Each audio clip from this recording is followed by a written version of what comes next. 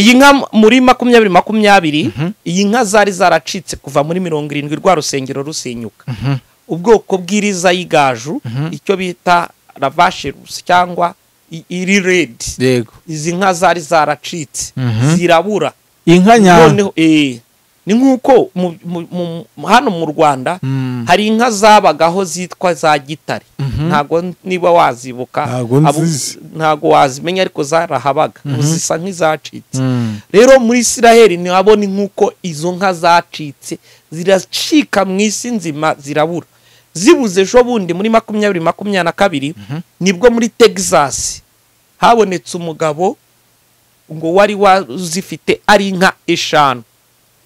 Baragenda kuzigura, inka imwe igura $200,000 by'amadolari. Barazigura, bamaze kuzigura bazijyana muri Isiraheli. Ujye uri umunyamakuru ujye kuverifia cyangwa uransaba linki yaba CBC News ibintu nk'ibyo urebe. Niho ahantu hambere harinzwe kurusha ahandi aho ziri. Izo nka ziri ku gice urazisanga Ishiru na gace ka Jordan. Jordan irimo ibice bibiri. Igice kiri muri kuri Isiraheli n'igice kiri kuri Palestine. So urahasanga mw'ibyo bice bibiri. None aho niho zirindiwe. Aho zirindiwe harinzwe kuruta uko president arindwa.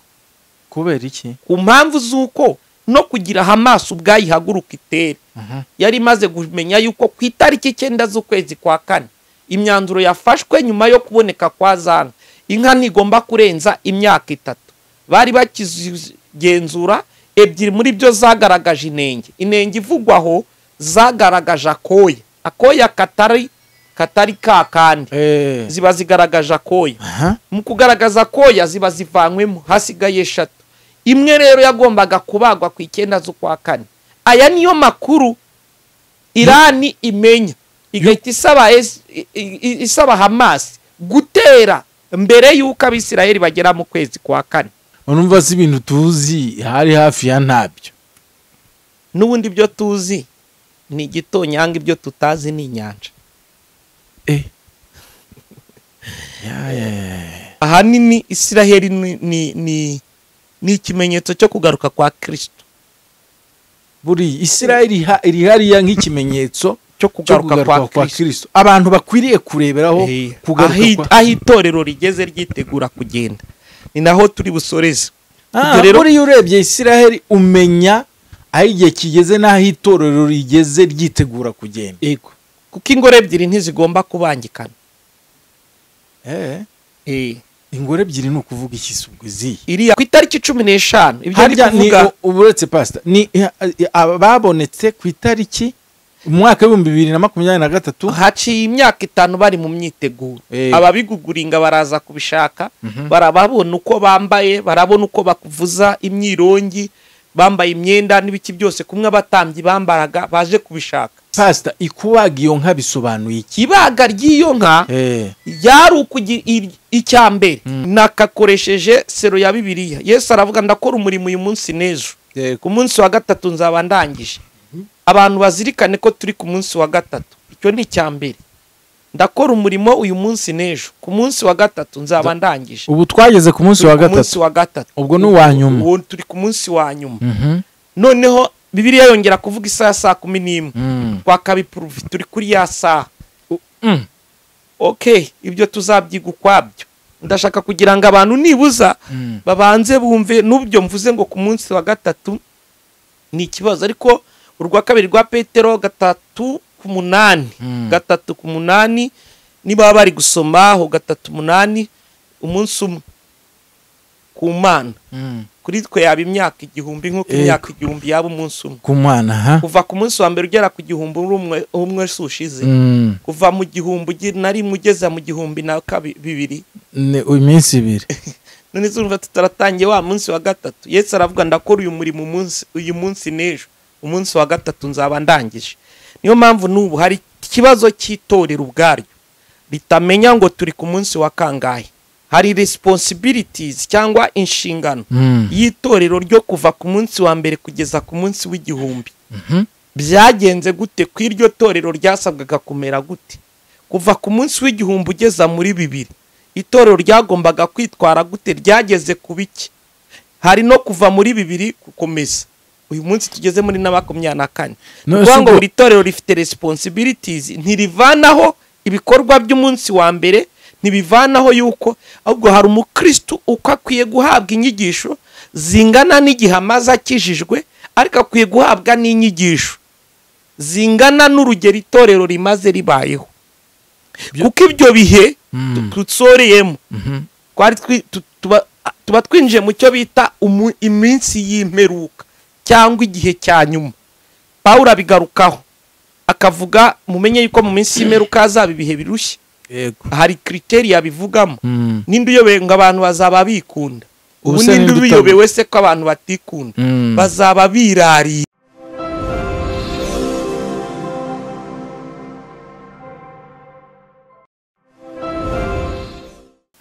Reka mbasuhuze mbashimire inshuti tubana hano umunsi ku wundi. Ndabakunda cyane kandi mbasabira amahoro n'imigisha biva ku Mana ishobora byose.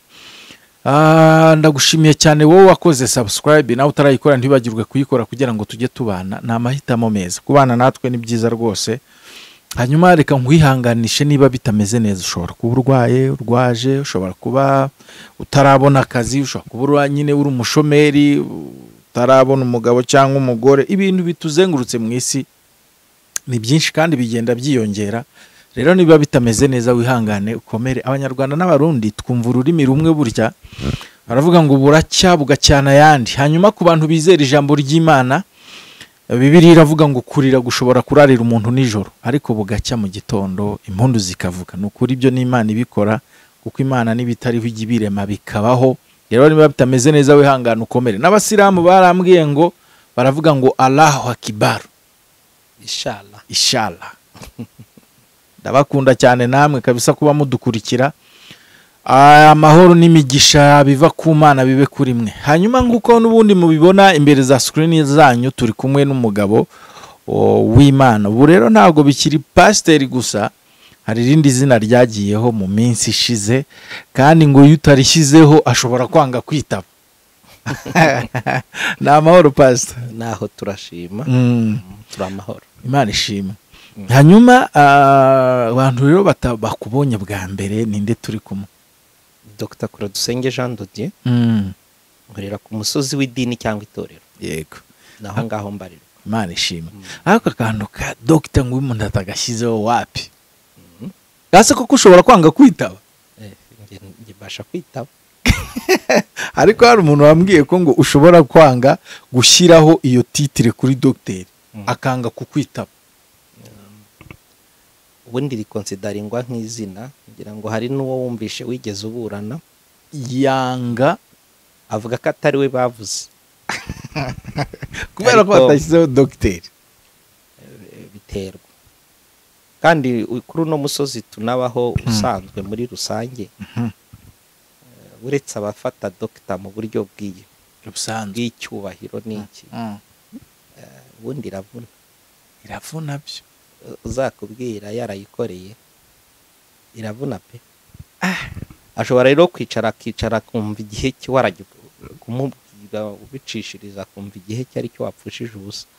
Ariko ku muntu utabigira big deal,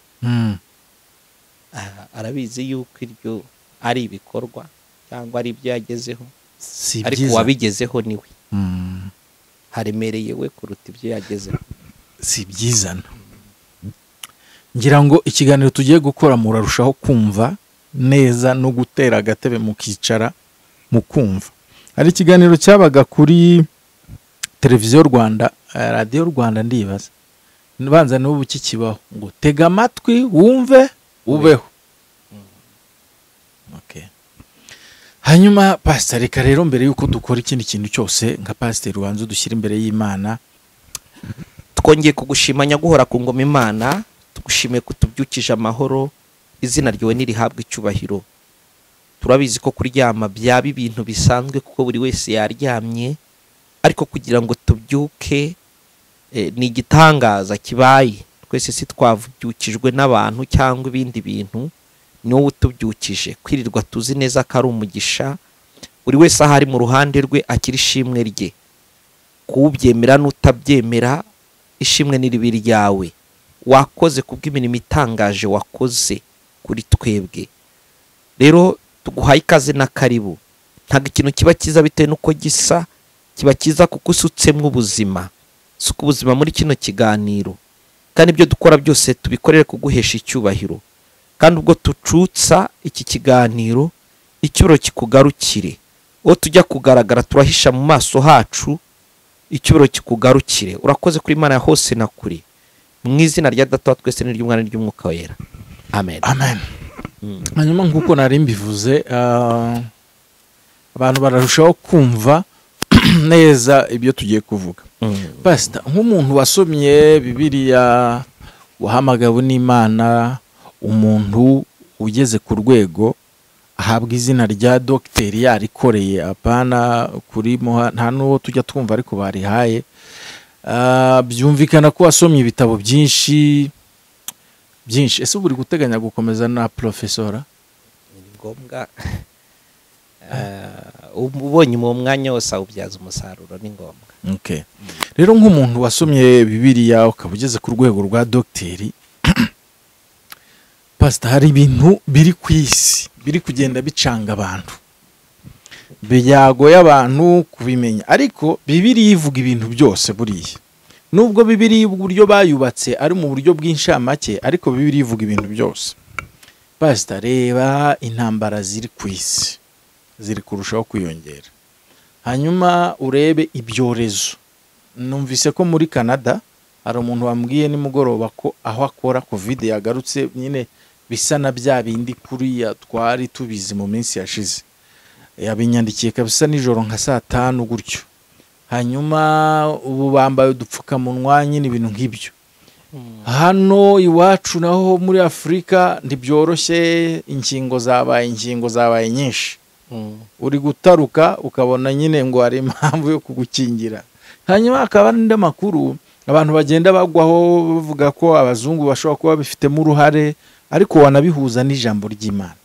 Mu by'ukuri hari cyo ijambo ry'Imana rivuga kuri ibi bintu byanze bikunze. Pastor, ibi bihe Bibiliya bivuga iki mu buryo bweruye? None mbese ukureho, ni nko kuva, reka tuvuge kumena amabanga y'ibihe. Ntabwo twavuga ngo na ya Satani gusa, n'ibihe. Pastor, ibi bihe turimo hari icyo Bibiliya bivugaho mu buryo bweruye, apana bw'ibanga? Hari ikintu bita spiritualité d'état cyangwa ubunyamwuka buri mu gihe. Iyo ngiye kuvuga spiritualité d'état, bambizi yuko bishoboka ko hari n'abantu dukorera ku musozi umwe, dushobora kudahuza kubera impamvu z'ukirevo y'ubumenyi. Muri spiritualité d'état cyangwa ubunyamwuka, cyangwa bimwe mu bigira umuntu rome spirituel, ntashobora kuba umuntu w'umwuka atazi igihe. Igihe kirakonta mu gihe ugiye gukoreramo ibintu, kuko ibintu ashobora kuba ari byiza ariko wabikorera mu gihe kitari icyacyo ntibisucceeding, bikagaragara nk'aho ari bibi biturutse yuko byakorewe mu mwanya utari uwabyo. So no mu miryango 12 y'Abisiraheli, nubwo yakabaye 13 ariko nkoresha 12 kubera impamvu, ubwo nabwo byazaba ibindi. Habamo umuryango umwe wo bita bene Isakari. Bene Isakari ni umwe mu bana ba Yakobo. Yego. Isakari ni umwana wa 6. So uyu Isakari komaje Freddy, uyu muryango baze gusoma mu gitabo cya mbere cy'Ingoma, basoma igice cyawo cya 12 umurongo wa 33, azakusobanurira role y'uyu muryango wari ushinzwe, bafashemo abantu 200. Abantu 200 bari bashinzwe kumenyesha Abisiraheli igihe gikwiye cyo gukora ibintu.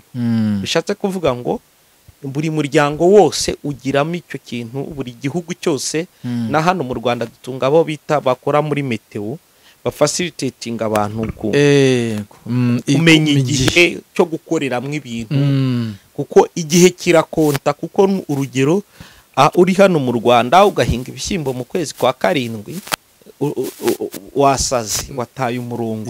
So kereka niba warangije gukoresha izindi tekinike zigendanye yaba irigasiyo yaba n'ibindi byinshi bitandukanye ariko ni genero concernant vie courante guhinga kw'icyo gihe ntibikunda so kubera ko si igihe cyo guhinga so rero mu magambo make ndagira ngo abantu babanze bumve ko muri spiritualité d'etat cyangwa mu bunyamwuka bushingiye ku gihe yaba igihugu nimusomaho narindi kuvuga bene Isakari kugira umwami ateri bafashemo abantu 200 bari bashinzwe kumenyesha abisiraheli igihe mwongere mwibuke abantu babasha kumenya ko Kristo yavutse baturutse burasirazuba bakajya kumuramya ntago ari abantu babibwiwe mu buryo bwa gihanuzi bo bari abantu bazi bigendanye na astronomy babona inyenyeri idefinisa ko havutse umwami iyo nyenyeri irabarangira ibamenyesha ko umwami yavutse already bari bazi kumenya igihe iri kuvuga ko agomba kuzavuka n'igihe iprove ko yavutse so ibyo ni abantu bazi igihe so ndashaka kugira ngo ngaruke mvuge ku basenga Bibiliya irongera kubwira ngo igihe gikwiye cyo gukora ku Uwiteka kirasohoye wakibaza ngo mbese hari igihe Uwiteka adakora ahubwo nuko mu gihe habamo agace gato kitwa umwanya hari icyo bita chronos na chronometry iyo bavuze chronos kairos by'umwihariko iyo bavuze kairos na kairos nyirizina ni cycle ni umwanya uboneka mu gihe ni akanya kaboneka mu gihe ni ukuvuga ngo ni akanya kadasanzwe kari muri chronometre ni ukuvuga ngo mu kigiriki iyo bagiye kuvuga amahirwe ku muntu bayahuza n'ibintu bibiri bayahuza ni kuba yarahaye agaciro kugira ngo bavuge ngo na amahirwe icyo bita chance nuko aba yarahaye gaciro icyo bita chronometre time noneho iyi kaza guhurwa na kairos ni umwanya wo kuba wabona ibintu bidasanzwe bo bemera yuko mu gihe gisanzwe utiteguye nta kigihe gisanzwe kidasanzwe kikumariye mu gihe gisanzwe utakiteguyemo nta kigihe gidasanzwe cyakumarira ni ukuvuga iki ushobora gucakirana nanjye nturutse ahantu mfite ubuzima mfite imibereho wacakirana nanjye nk'umuntu uzi ko twabanye nkawe tumaranye imyaka myinshi ugahita uvuga ngo ukansobanurira case ufite ariko niba igihe cyawe tuvuge waciye mu mashuri uhuriranye n'ibyo mfitiye ubushobozi ndaguha akazi ariko mu gihe gisanzwe warize niyo mpamvu mu kidasanzwe kubw'amahirwe turahuye ariko niduhura tugahura mu gihe gisanzwe ntacyo wagikoresheje ntacyo nawe bikumarira ndi buguha umuceri ejo uzaba warangiye ariko bitandukanye nuko nari kuba nguhaye imirimo so rero ndagira ngo abantu bumve igihe imbaraga kibasha kugira so kubasomye Bibiliya umubwiriza 3 ikiri munsi y'ijuru cyose kigenerwa igihe so kimwe mu bigeragezo nanjye naje kumenya nkuze ni uburyo ikintu cyose kigenerwa igihe rimwe nigeze turi mu nzira na madamu umwana dutwaye intwaye imodoka umwana amusaba ji amuha akaji gato tugera ahantu hatari alimentation cyangwa aho yagura indi juice noneho ya juice irashira yamuhaye ishira kandi akishaka umwana araturira nasitwe twarose tugera ahagura yindi we ayinywa yishima celebrating yumvaga yuko iyo juice itazashiramo ariko ishiramo n'abantu rero ntibajya bamenya yuko hari igihe ushobora kuba ufite ariko utamenya uko ukijera ntumenye ko kizashiramo so mu magambo make ngarutse kuri Bibiliya igihe turimo ntigisanzwe wambaza ngo kubera iki nakakoresheje sero ya Bibiliya Yesu aravuga ndakora umurimo uyu munsi n'ejo ku munsi wa 3 nzaba ndangije abantu bazirikane ko turi ku munsi wa 3 icyo ni cyambere ndakora umurimo uyu munsi n'ejo ku munsi wa 3 nzaba ndangije ubu twageze ku munsi wa 3 ubwo ni wa nyuma ubu turi ku munsi wa nyuma noneho Bibiliya yongera kuvuga isaha saa 11 twakabiprove turi kuri ya saa okay ibyo tuzabyiga ukwabyo ndashaka kugira ngo abantu nibuza babanze bumve n'ubyo mvuze ngo ku munsi wa 3 ni ikibazo. Ariko urwa kabiri rwa Petero 3:8 3:8 niba bari gusoma aho 3:8 umunsi umwe ku Mana kuri twe yaba imyaka 1000 nk'uko imyaka 1000 yaba umunsi umwe ku Mana kuva ku munsi wa mbere ugera ku 1000 umwe sushize kuva mu 1000 nari mugeza mu 1002 ni iminsi 2 none zumva tutaratangiye wa munsi wa gatatu. Yesu aravuga ndakora uyu murimo uyu munsi n'ejo umunsi wa gatatu nzaba ndangije.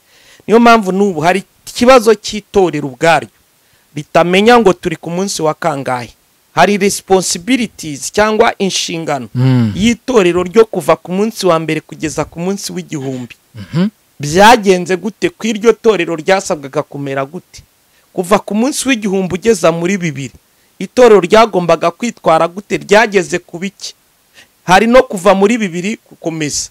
Uyu munsi tugeze muri na 24. Kuvuga ngo buri torero rifite responsibilities, ntirivanaho ibikorwa by'umunsi wa mbere, ntibivanaho yuko ahubwo hari umukristo uko akwiye guhabwa inyigisho zingana n'igihe amaze akijijwe, ariko akwiye guhabwa n'inyigisho zingana n'urugero itorero rimaze ribayeho. Kuko ibyo bihe tutsoreyemo tuba twinjiye mu cyo bita iminsi y'imperuka cyangwa igihe cyanyuma. Pawulo abigarukaho akavuga mumenye yuko mu minsi y'imperuka hazaba ibihe birushye. Hari criteria bivugamo. Ninde uyobewe ngo abantu bazaba bikunda? Ubundi uyobewe se ko abantu batikunda bazaba birarira. Ibyo hari utabizi. Ngiye ko nzi n'umuntu wigeze icyantangaje. Ibi ngiye kuvuga hari abahamya babo bari bukurikirana iki kiganiro bakazaseka. Nzi umuntu wigeze wifata akajya atita president wacu president akajya avuga ngo mfitanye gahunda na papa Ange, twe tugaturika tugaseka, ashaka kuvuga ko afitanye gahunda na president. Noneho urumva we ni kwirarira. Abantu bazaba bagira gute? Birarira. Kabiri bazaba bakunda imiya. Ubuse ninde utaze revo yikunda ry'imiya? Nibyo byorezo ndibuze kuvugaho ko bifitanye isano n'imiya. Badakunda babo. Ibyo se ninde utarabonye aho amahana arenze kuba amahano, aho umuntu yicuwe? Umugore arica umugabo uyu munsi, bimwe mu bigeragezo biriho. Umwana jone nabonye se uriya mu pasiteri w'umunyarwanda wabaga mu Bufaransa wishwe n'umwana none ngo yamuteye icyuma, ariko reka mbireke simbizi, ako byo kuba yaramwishe byo ibyo hagati aho ngaho kuri kote yanjye revo yanjye ubaho urabizi sinjyaginga. Ushobora kumbaza ngo kubera iki utari bumujyaginga uwo mwana? Impamvu mba nzifite kuko uko munzi abantu benshi bananzi bakunze kuvuga ngo noneho se nibi n'uyu ntacyo ubasha kumuvuga, nshobora kuvuga ngo ntacyo. Ariko nta n'impamvu yo kuvuga abantu. Impamvu nyamukuru icyambere nge nizerera mu bitagaragara. Ushobora gusanga atarari nomo nabyo. Rero niba uyu muntu ushobora gusanga atarari muzima se, niba yarazi se kuntu wari kwica tarisi. Ariko ikigaragara nuko byo urukundo rwashize mu bantu. Icyo nicyo nari nshatse kuvuga. So criteria zose fate Mateo 24 kubashaka kugira ngo basobanukirwe ibigendanye n'ibi bihe niki, ibyo kuvuga intambara, impuha z'intambara, ibyorezo bimwe uhoze uvuga ni nawe uteruye ubivuga. Aho ibyo byose urabisanga muri criteria. Kwiyongera kw'ibyorezo bizagwira, impuha z'intambara, ishyanga rizatera irindi shyanga. Ubundi kugira igihugu gitera ikindi hari icyo bita kudeklarara intambara. Ntago nabona uko mbivuga. Kudeklarara nyine kwemeza se nyuma ya UN kwideklarara. Nyuma ya UN kugira igihugu gitera ikindi ubundi hagomba kuba habayeho kudeklarara intambara. Ubwo abantu bamwe bashobora kumbwira ngo mbese kera ho ntibateraga. Byasaba ngo kuri buri ngingo tugende tuyitanga dukompeyaringe icyo gihavuze nanone ahangaha.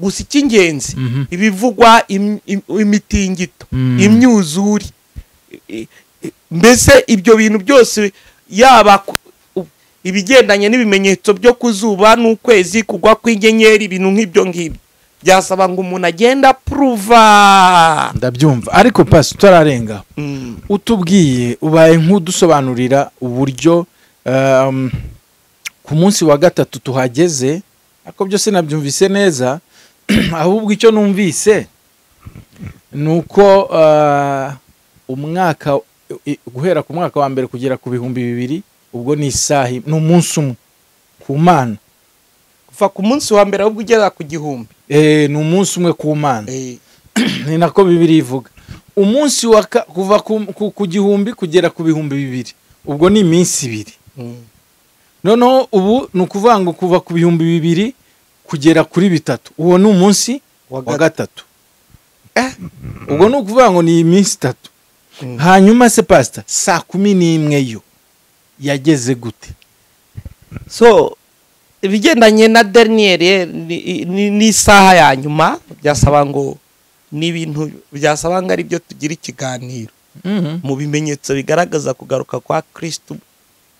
Turi no hari ibigendanye n'itarano, hari ibigendanye n'ababyukiye mu kazi, hari ibigendanye n'iki byasaba ngo tubihuze, duhere kuri Daniel, duhere ku byahishuwe, ahubwo we nubishaka uzabigira ikiganiro kwayo saa 11 ukabitwereka uburyo izageze. Amayinga. Hanyuma pasa rero ibi bihe hari ibintu heruka kuvugaho ngo by'inka ngo zabonetse ngo abatambyi ngo bamaze kuboneka, byo mu by'ukuri bisobanuriye uvuga ku mabanga ari mu ahishwe mu burasirazuba. Ubundi aho nari ndi kuvuga ubwo icyo gihe nari ndi kwigisha ibigendanye na Israel. Israel nk'igihugu, Israel ndasubiza ubwo mpereye ku ibyo ngibyo ubasha kuvuga. Ariko pastor usubiza uhereye ku ibyo nibyo, ariko tuno turashaka mujye mutubwira mudushishurire nyine apana mutubwire bitabanje kunyura mu byimbitse mubishyire ku mugaragaro. Apana kuzajya muvuga ibintu musa n'ababinyura hejuru nyine muduhukuri nk'abiteguye kugupfira cyangwa se kukadukiza. Mvuge kuri nkase mvuge mba niteguye nge kenshi nsubiza icyo umuntu ambajije. Ahumbaza numbaza ku nka ndasubiza ku nka, numbaza kuri Israel nyirizina komuteri ndasubiza finyora koma bo dore ikintu baze exactly ikibazo nyumva ubundi ari cyo nsubiza. Pastor banza utubwire izo nka zabonetse zigamije iki, zivuze iki? Ndasubiza rero muri buno buryo ngendeye ku nka. Ubwo nibuza ubwo ibya Israel ubwo nujya nakavuze kuri Israel gatoya nkabona kugaruka ku nka, ariko banza kuri Israel gatoya ugaruke ku nka.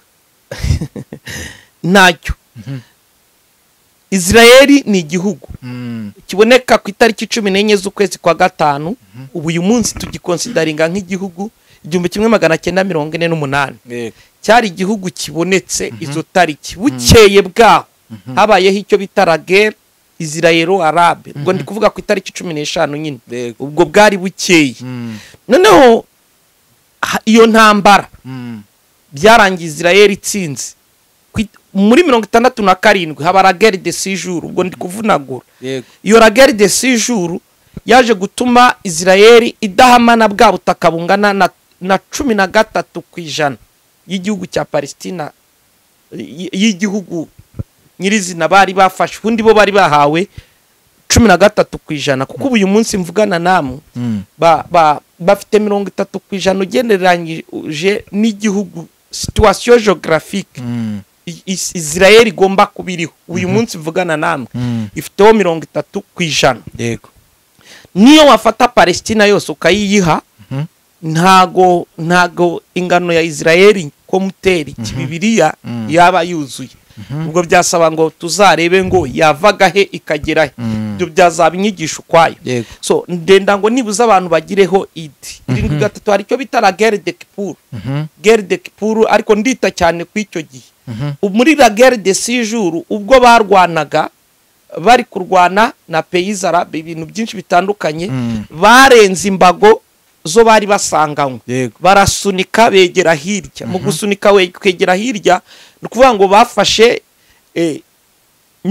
UN ikata ibaha igihugu ubwo bamwe tuzaganira ikiganiro kivuga ngo bakibahaye iki kuki bagitanga hariya na bamwe ni bimwe mu bintu bibaza kuki babahaye igihugu bakakibaha hariya bitewe n'iki ibyo byazaba ikindi kiganiro kuko papa si ya none ni ukuvuga icyo umbajije byarangiye umuntu uri kuva mu cyo nakita West Bank ayerekeza mu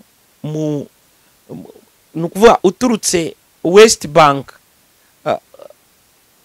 ni ukuvuga ngo reka nkoresha imvugo zo iyo turi kuvuga gutya bamwe hari bamwe babasha kumva uburyo ntibumve ni ukuvuga ngo ubwo Isiraheli yakoraga intambara y'iminsi 6 igice yahawe yarapeneteye irenza ingano y'icyo yemerewe yaho yemerewe ni ukuvuga ngo intambara y'iminsi 6 irangiye ntibasubije ubutaka bwo bari batsindiye mu bitekerezo byabo bahamana ibitekerezo bivuga ngo naha dufashe nahacu hasanzwe ari ahacu ubwo ibyo byazaganirwa ukwabyo noneho bigatuma tuvuge ni nk'uko waba ugiye kuturuka iburasirazuba ugiye kujya mu majyepfo biri bugusabe guca Kigali noneho kugira uca Kigali bikagusaba yuko uri bunyuri Kigali usabye visa ni ukuvuga ngo Kigali yahoze mu nzira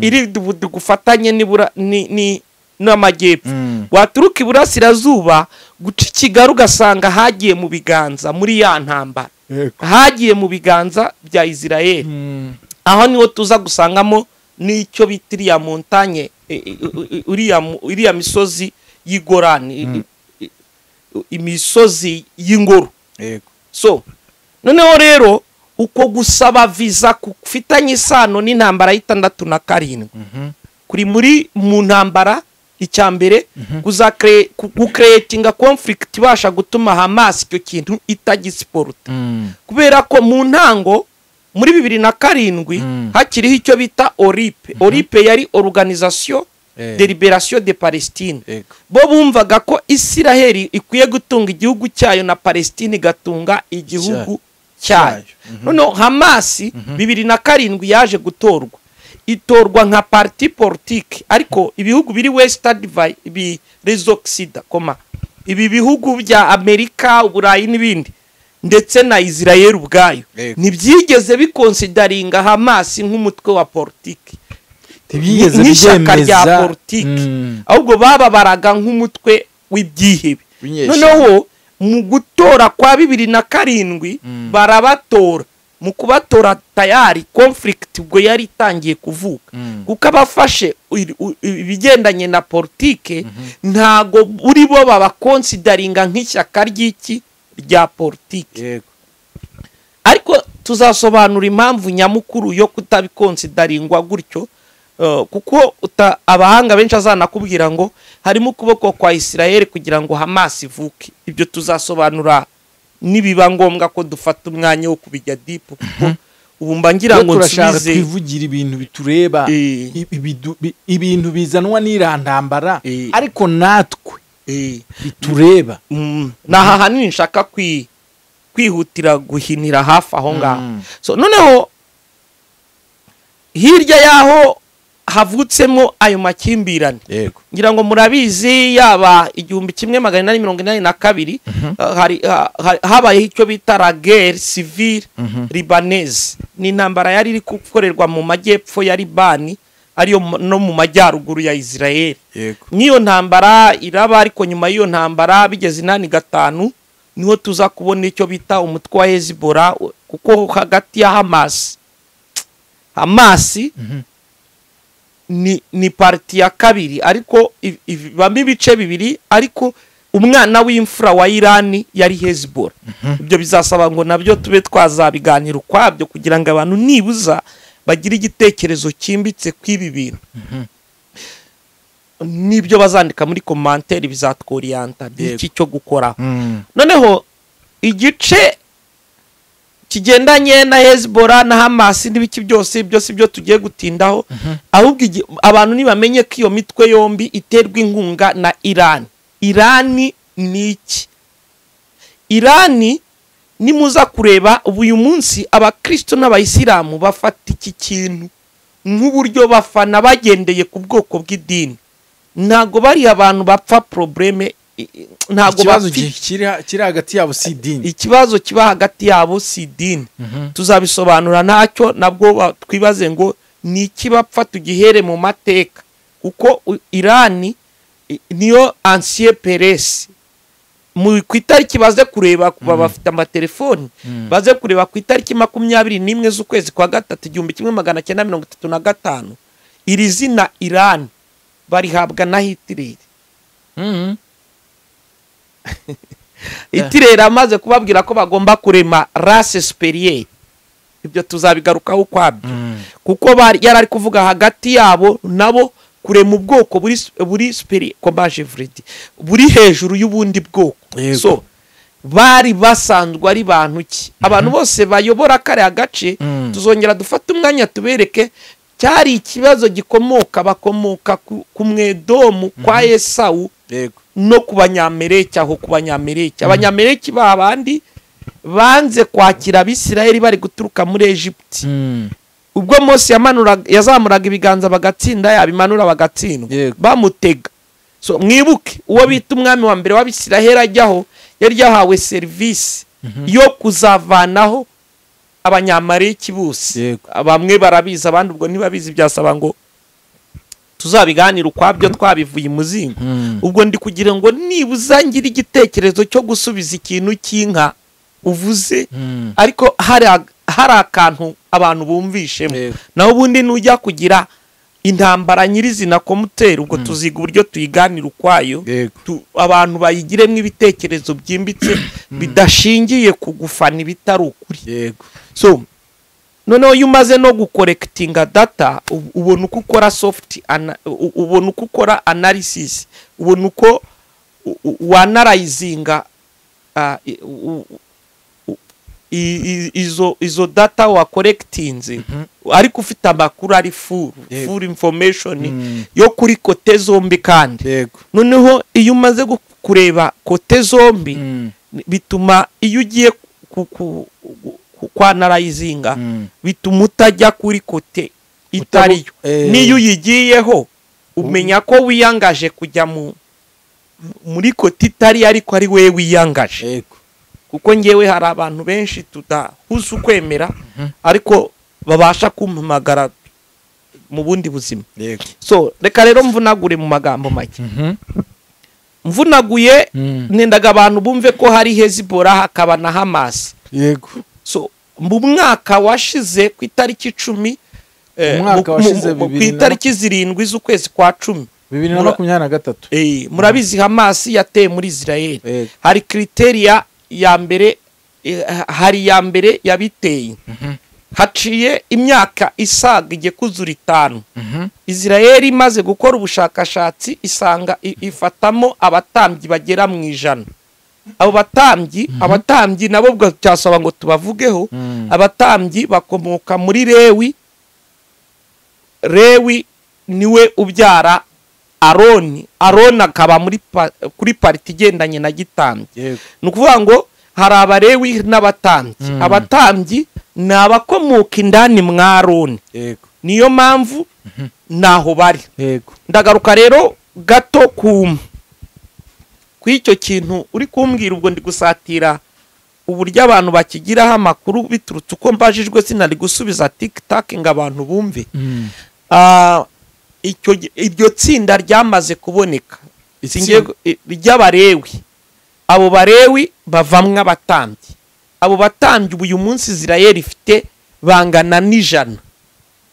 Abatambyi se bo gutambiye nicyo ndibuze kugaruka. Abatambyi umumaro wabo mu miryango 12 y'Abisirayeli abagabamo Abalewi. Mu Balewi bari bagabanyijemo ibice 4. Bari bagabanyijemo ibice 4. Abatambyi bari bagabanyijemo ibice 4. Ibice 2 byapfuye direct bipfa bucike, niko Bibiri bivuga. bapfuye bucike, ubwo uvuga ngo bapfa bucike ni ukuvuga ngo ntacyo basize inyuma. bazize iki? Gukoresha umuriro utari uwo ku gicaniro. Bapfa bucike. So hasigara Eliyezeri. So tuzagaruka nabahe basigara, nabahe bagira. Noneho rero ubu uyu munsi bamaze gukora ubushakashatsi, bari kwibaza ngo mbese ingoro iramutse yubatswe, ya ngoro ubu uyu munsi mubona bita Netanyahu. Netanyahu ni perezida wa Israel, ariko ugendera kuri Tora icyo bita Pentateuque ni ibitabo 5 bya Mose. Baracyatunga ya mico. Uyu munsi rero bibwiraga ko Pasika yabo bazayicelebratingana na Mensiya. Kwemera kwabo Pasika y'uyu mwaka ejo bundi mu kwa 4. Bibwiraga ko uyu turimo uyu twarangije. Bibwiraga ko bazayicelebratingana na Mensiya. Ko Mensiya azaba yaraje. Criteria nizo tuba turi busigare tubwira abantu dutanga proof ahanini kuruta babikuraga hese. Ni icyo nyine twawambajijeho ngo cy'inka wumvishe nsobanura ahantu runaka. So ndashaka kugira ngo rero mite mvunagura nsatira inka wambajije. So icyo gihe rero abatambyi bamaze kuboneka, hari haciye imyaka igiye kuzura 5 b'abatambyi. Iki gice cyitwa Abalewi n'abatambyi ntabwo cyemerewe kujya gusura. Nukuvuga ngo hahandi hiswe ko hafashwe hari ya misigiti yaba Rode icyo bita Rome Diroshe na El Aqsa Ferud. Iki gice cyaho gisurwa n'abandi Bisiraheli, ariko abo batambyi bo ntabwo bemerewe kuhagera. Bama basenga bavuga ngo Mana uzadushoboza, uzatabare natwe tubone kugera hari. Ni igice kitemerewe mu Bisiraheli, bemerewe kuhagera, abo ntibemerewe. Aho uranyumvishije? Icyo abo bantu rero basaga 100 naberejwe umurimo wa gitambye muri Isiraheli. Atubidashingiye ku idini rya ryo ryose. Berejwe umurimo ni Judaisme, kuko 90% y'Abisiraheli ni Judaisme. Ubukirisitu bungana na 5%. Nubwo bukirisitu burimo ibice 2. Harimo ubukirisitu baba Orthodox ni 3%. Noneho ubukristo komuteri ni 2. So ubwo abo batambyi bashyizweho baracyagendera kuri ya uko musoma Bibiliya kumwe kwa kera. Ni nayo mpamvu ejo bundi Netanyahu ejo bundi kuri Pasika yavuze ko ikintu cyose gifite aho cyahuriye n'umusemburo, ya mitsima isembuye, cyaratwitswe batwika n'imashini. N'imashini zabaga zarakoze imitsima barazitwitse. So bo baracyagendera kuri ya mico, ntago bari abakristo. Impamvu atari abakristo tuzayisobanura. N'impamvu n'ubu ngubu dufite abakristo bafata amasezerano yabo bakaba ariyo bafata, biturutse kuwubigisha ugasanga ntibigeze batandukanya ibyo bintu. Ako se ubundi pasi tutararenga, ubundi kuba umuntu ashobora gusenga, ibi bajya badushishikariza gusenga usabira Isiraheli umugisha, hari icyo bivuze nibyo cyangwa na mafuti? Ibyo tuzabigarukaho cyane. Nicyo Bibiliya bivugaho. Yego. Kuruta wowe ukuri kubishaka nuko nguwo yabivuga. Ahanini Isiraheli ni ikimenyetso cyo kugaruka kwa Kristo. Buri Isiraheli iri hariya nk'ikimenyetso cyo kugaruka kwa Kristo. Abantu bakwiriye kureberaho kugaruka aho itorero rigeze ryitegura kugenda. Ni naho turi busoreze. Buri urebye Isiraheli umenya aho igihe kigeze n'aho itorero rigeze ryitegura kugenda. Yego. Kuko ingoro ebyiri ntizigomba kubangikana. Ingoro ebyiri ni ukuvuga ikisuguzi. Iriya ngoro ya gatatu ishaka kubaho kugira ngo Isiraheli itangire imihango, nibyo buriya wambajije ngiye gusobanura. Bizasaba yuko itorero riba ryagiye. Ntabwo iriya nzu bazayubaka itorero rikiri mu isi. Baryubaka bakanabitangira ariko ntibayeza rihari. ni nayo mpamvu tugiye gusoma ikindi cyanditswe. none se pastor ubu ntibari mu mihango se yo nako ntibari muri gahunda yo kuyubaka? Nibyo tukiriho ngiye kuvugaho gatoya, ubundi tugacutsa, ibindi tukazabiheraho ubutaha. Yego. Ntacyo biza gutwara. Uraza gukoresha amagambo y'Imana uze kuba uyashaka, uri bubone mu gitabo cyo kubara igice cya 19.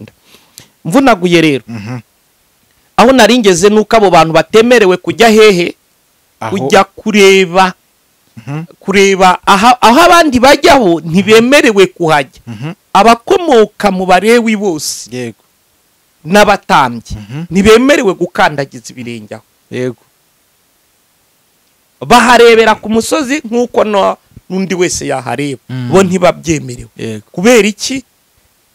Bagomba kuhajya icya mbere, yego, bizagirana isano n'inka yabonetse.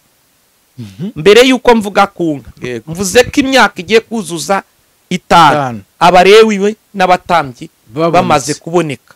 Ari Isirayeli batoye, ntago ari kubatora, byanyuzwe mu buryo bwa ADN.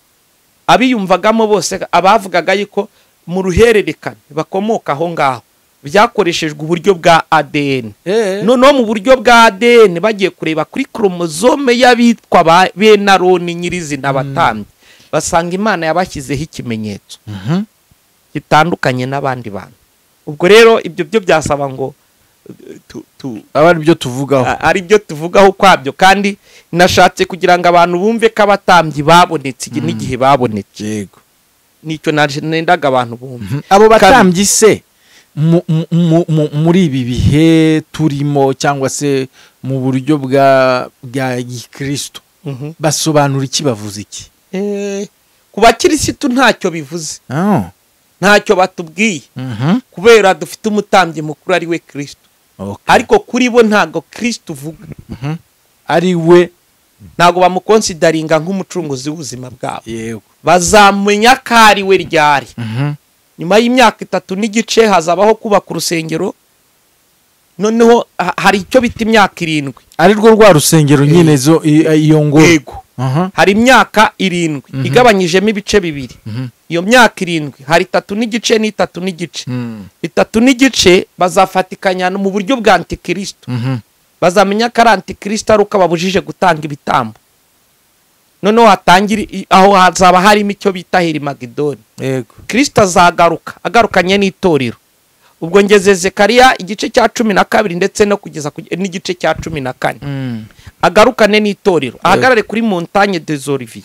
Icyo gihe ya ngoro izaba yararangiye. Kristo azaza ingoro yararangiye. Kuko azahagarara ku musozi montagne, ku musozi wa Elayono. Akandagira birivuga gusatuka k'uwo musozi no kwambukiranya agera ku ingoro. Ako pastor kabazo k'amatsiko, ujye wakomeza. Ubundi Kristo azaza akandagire ku butaka n'ibirenge nk'ibi byacu. Ubwa mbere ntago azabikandagizaho uburenge, azabaje gutwara itorero, ariko ubwa kabiri azahakandagira nk'umuntu ufatika, apana umwuka.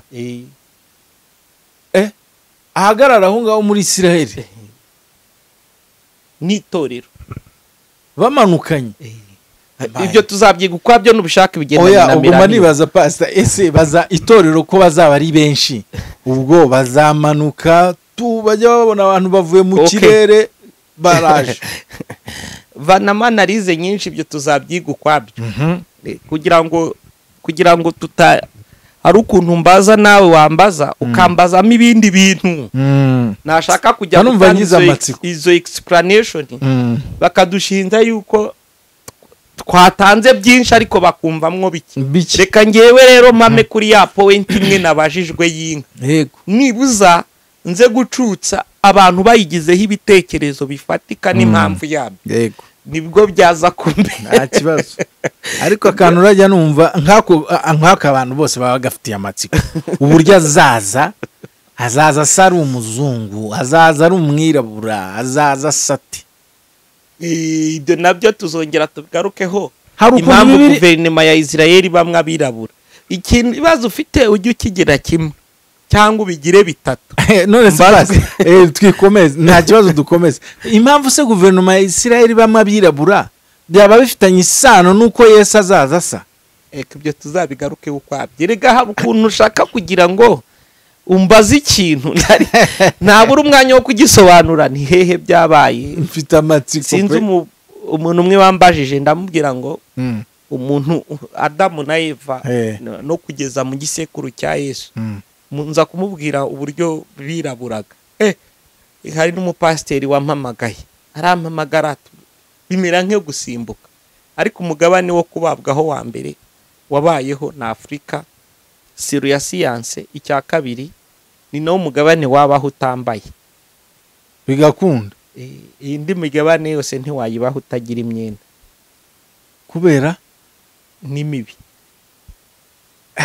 Aziko burya kudasoma mugani bishobora kuba byica. Ubwo twagafashe siyanse tukagaruka ku kindi, ariko twikomereze kuri igitangaza. Hari abantu bashaka kuburana ibintu bitari important. Nkamwe w'abanyamakuru muba mufite icyo mugamije. Mugamije ko hari intego yo kubaza. Urugero, iyo turi kuvuga Kristo, si tukwiye kwita ku ruhu rwe. Oya, ariko pasi nyine ndashaka kugira ngo wumve impamvu ya Kristo. Ducungurwa n'amaraso ye, ntago twe ducungurwa n'uruhu rwe.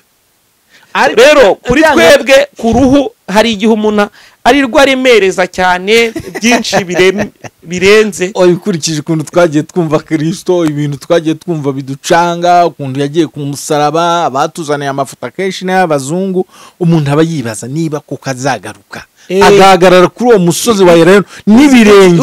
Uzi rero gahunda yanjye, iyo ngize umugisha umuntu ambaza ari kimwe, kuko iyo mukimbarijemo hagati nkakivuga gutyo, byorohera abanyamadini bafite amakuru make kumbwira ibitari byo, byorohera ariko iyo kibaye subona nk'ubiki wambajije kigendanye n'inka, nkubwiye ko hari n'uwo munsi umuntu yigeze akimbariza ahantu nk'uko, impamvu wabonye nagitinzeho mu kugisubiza arangira arambwira ngo undi arampamagara ngo kuki ubwo sitabaye intama. Impamvu itabaye intama nuko nyina ari inka. Uwo ushaka kuyigira intama gute kandi ari inka? Urumva uruhande rumwe ubwo yumvishe bambajije ikintu nk'icyo biturutse revo ngisubijemo, muteza intambara zo mu bitekerezo gusa. Yibaza ko ibice bitatu Imana yigaragarizamo ni intare, ni ikizu icyo bita hegre, ni intama. Ubwo nabwo yari kumbaza niba iriya nka ko kiri gusimburiza Kristo, kuki buriya atakoresheje intama. Tubwira inka ntacyo. Ni bwa buryo bwo kugira ngo ubajije ikintu use nk'ukivuye umuzingo, uhuze umuntu nawe munganya amakuru. Noneho iyo umaze kunganya amakuru n'umuntu, aba afite uburenganzira bwo guhitamo. Ni ukuvuga ngo iyo ufite ibyo uzi undi atazi, wowe ukabivuga unyuze hejuru, uba uteje ikibazo n'ubu butuvugana. Dufite abantu bazi ko rimwe gukuramo kabiri ari ntibishoboka. Dufite n'abazi igisubizo. Rero kugira ngo njye kuburana n'umuntu uvuga ko bidashoboka, ndi kumva ko nta kuri afite kandi aragufite. Wamukorera iki se? Umugeza ku rwego rumumenyesha ukuri kw'ikindi gisubizo. Pastor duteze amatwi tugende ku nka. Nubwo iminota iba yayirukanse, katuvuge ku nkaho gatoya. Twumvishe igihe abatambyi babonekeye. Yego, uyu mwaka washize muri se. Noneho tugiye kugaruka ku cyo bita ku itariki 15. Ibyo ndi kuvuga uburetse Pastor ni babonetse ku itariki umwaka wa 2023. Haciye imyaka 5 bari mu myiteguro. Ababiguguringa baraza kubishaka, barababona uko bambaye, barabona uko bakuvuza imyirongi, bambaye imyenda n'ibiki byose kumwe abatambyi bambaraga baje kubishaka. Nujya no kuri aho ujya hose ubishaka urabibona. Reka ndenza amaso ibyo ngibyo revo y'uyu munsi ahisi igeze. Umuntu akwiye kukubwira ibintu ukabanga ariko ibyo bavuga biririyo. Reka checking si hisi igeze y'uyu munsi birakwiye yuko icyo tuza kugitindamo ku itariki 15 z'ukwezi kw'icyenda 2020. Icyo gihe Amerika US yari yobowe n'uwo bita Trump, uyu uri kwiyamamaza uyu munsi yego habaye amasezerano iyo bita akoro ya Aburahamu baze kuverifiya ibyo ndi kuvuga yego muri aya masezerano ya akoro ya Aburahamu yego muri ayo masezerano yari yo kugira ngo abakomoka bose kuri bene Aburahamu babumwe ntibongere guhigana no gushwana no kugira ibyo bapfa. Ayo masezerano yari afite intego zitandukanye ariko ayo masezerano umubyeyi mukuru cyangwa antete uwayoboraga harimo icyo bita Arabia Saudite ndetse na Ben. Gufata Arabia Saudite kongeraho leta zunze ubumwe z'Abarabu muri rusange hakozwe amasezerano y'abakomoka bose kuri bene Aburahamu. Aba bakomoka bose kuri bene Aburahamu harimo Abarabu harimo abo ba Judaisme turi kuvuga yego harimo n'abaenedomu kuko ni ubundi Aburahamu ntabwo yatunze abana babiri gusa akenshi mwita kuri babiri kwa Isaka no kwa Ishimayeli ariko Aburahamu mwirengagiza ko hari abana batandatu yabyaranye na Ketura. Aburahamu yabyaye abana batandatu yatunze abana 8 kandi twebwe dusoma ko okay twikomereze narimvuze iyakoro ya Aburahamu impamvu y'abandi bantu bazamo bamwe ntibayimenye ariko bene Aburahamu ntago ari babiri gusa ntago ari kwa Isaka no kwa Ishimayeli harimo n'abana batandatu abyarana na Ketura.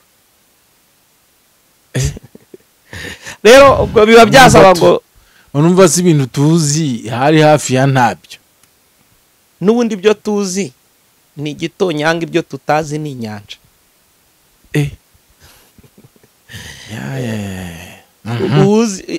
Ikintu cya mbere kikubwira umuntu utazi abazi kazi kandi umuntu utazi arabirwanirira mushobora kuburana n'iminsi 5.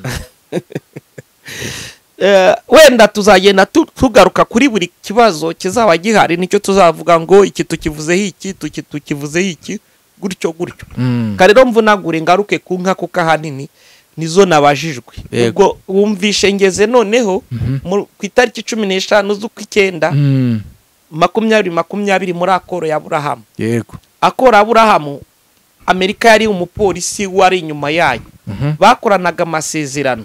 Niki cyagombaga gutuma bumva ayo masezerano kubana neza ubukire bwa muri kare agace nibiba ngombwa tuzakorera n'ikiganiro kivuga ngo kucy'Amerika ubwayo ihangana na kari agace ngigafate binyuze muri Israel agace ka Hamas agace kari agace kose ko twavuga za Palestina za Israel n'ibiki bintu nk'ibyo tuzabigarukaho kuko nta gihugu kijya gikomera nta mpire yigeze ikomera ngo ibe superpuissance idafite kari agace ntibibaho. Ibyo tuzabitangira ubusobanuro kwabyo dore yuko wamfasha ubizi ko ngiye mu yindi mirimo. Base tubwira inka dusoze reka mvuge ku nka dusoze. Byarangiye inyuma y'ayo masezerano y'akoro ya Aburahamu Arabia Saudite bakoranya andi masezerano na Israel yari amasezerano yo kwiga uburyo bw'iyubaka ry'ingoro ya gatatu. Iyo ngoro ya gatatu kuyihe mpamvu ingoro ya mbere ni ku 9 z'ukwa 4 muri 586 yaje gusenywa mu gihe cy'ubwami bw'i Babuloni nyuma wo bita Nebuchadnezzar 625 asimburwa n'umuhungu we utarabashakaga 605 bita Nebukadinezar uribuka bajyanwa i Babuloni Abisiraheli n'iki habayeho gusenyuka kwa rwa rusengero rwa Salomo bigeze mu gihe cya uribuka ku ngoma y'Abamedi n'Abaperesi kuri iyo ngoma y'Abamedi ndetse n'Abaperesi Israeli yongeye gushaka yatangiye kubaka nanone irwa rusengero binyuze ku mwami bitaga Kuro wari uyoboye Abaperesi. Kuro abaha ibyangombwa muri buka ba Zerubabeli ba Ezira na ba Nehemiya abo bose bari kubaka urusengero ariko batigeze bakorera finissage yarwo.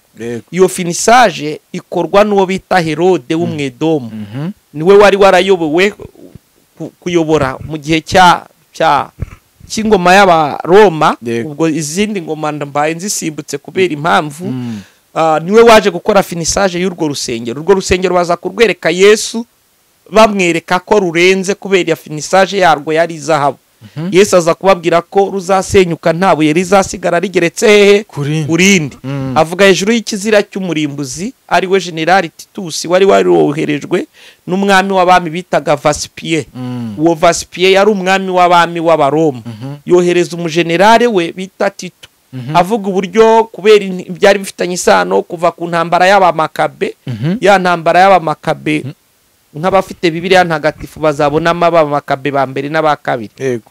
So birangira bafashe imyanzuro y'uko imyirata abayahudi bagira ifitanye isano n'ingoro yabo, dore ko Herode kugira afata imitima yabo yari yarakoze finisage y'izahabu. Noneho rero byabaye ngombwa ko rwa rusengero rusenyuka ku itariki nabwo 9 z'ukwezi kwa kane. Noneho mwaka 9 z'ukwa kane muri 70 nabwo Titusi mbere yo kurusenya yabanje gukoresha icyo nakita brokis continent, ntago ndi buyite continental nka ya indi yakozwe mu Bongereza, ariko habayeho kuzenguruka umurwa, kuzenguruka Yerusalemu. Babanza gusa nk'abicwe n'inzara, aza kwinjira inzara ibageze nabi, urusengero rwaje gusenyuka mu magambo make. So iki gihe rero ndi kuvugana namwe muri 2022 Isiraheli yari maze gutunga abatambyi, yarakoze n'amasezerano y'uburyo hakubakwa ingoro ya gatatu. Noneho igira ikibazo cyo kubura icyo bita igitambo, ari yo nka. Inka urayisoma hehe? Kwihuta tugasoza, dore ko umwanya wamfashe. Kubara 19 hera umurongo wa mbere twakawusomye tukageza kuri 22, ariko somaho imirongo mikeya wihuse kugira ngo tuyivugeho gato, ncukiriza aho ngaho ibindi tuzaheraho. Uwiteka abwira Mose na Aroni ati, ibi nibyo bitegekwa n'itegeko Uwiteka yategetse ati, bwira Abisiraheli bakuzanire iriza ry'igaju idafite inenge cyangwa ubusembwa batigeze bakoresha. Yego. Muyihe Eliyazari. Yego. Umutambyi. Eliyazari umutambyi. Yego.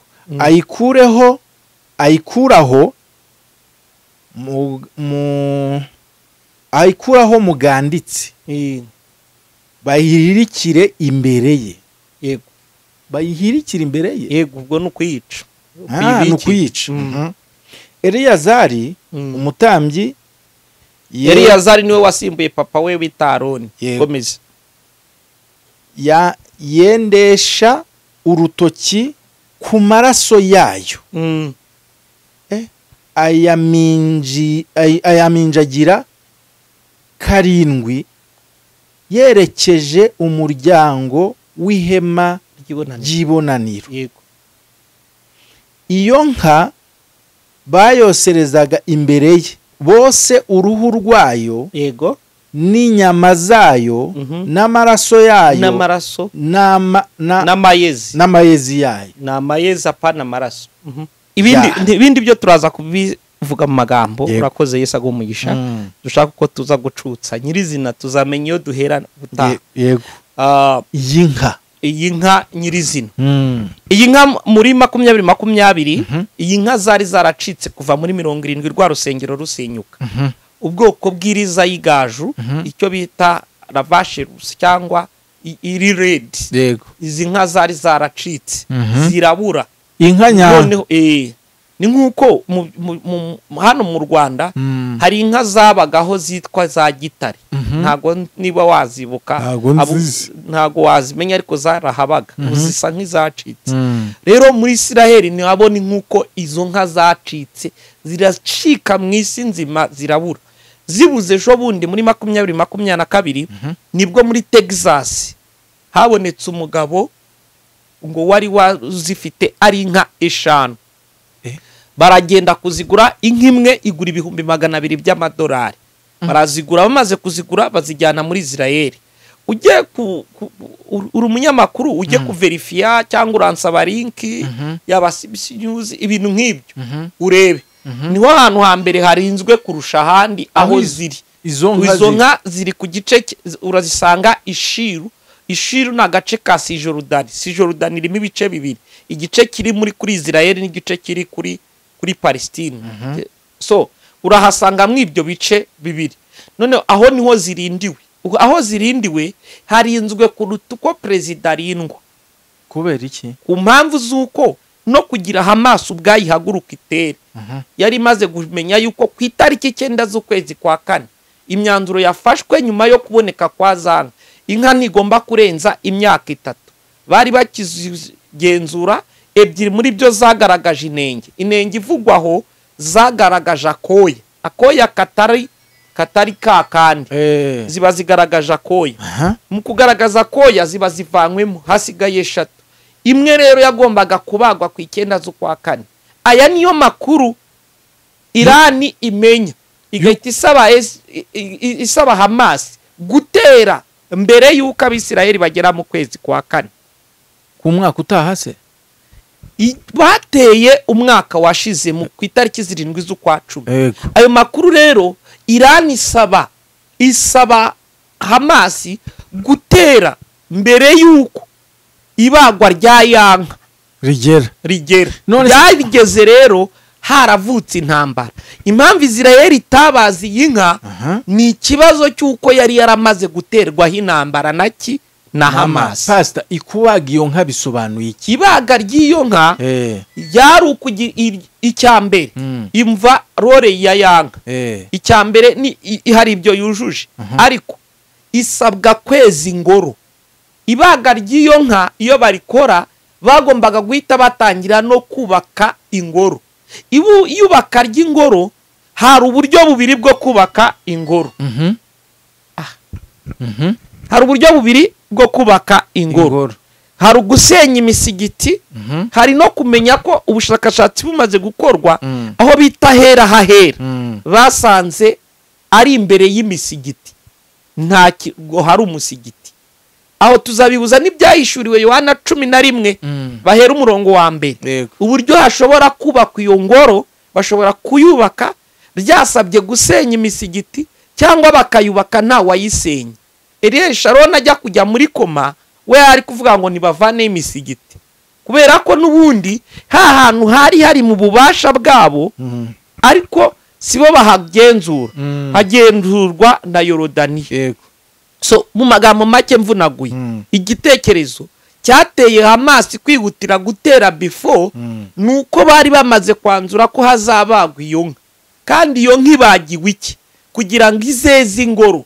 Byari ukuvuga ngo hirya yayo maraso ntibazayabika iteka, bariyeranje bahite batangira iyubaka rya ya ngoro kuko amaraso yo kuyeza arahari.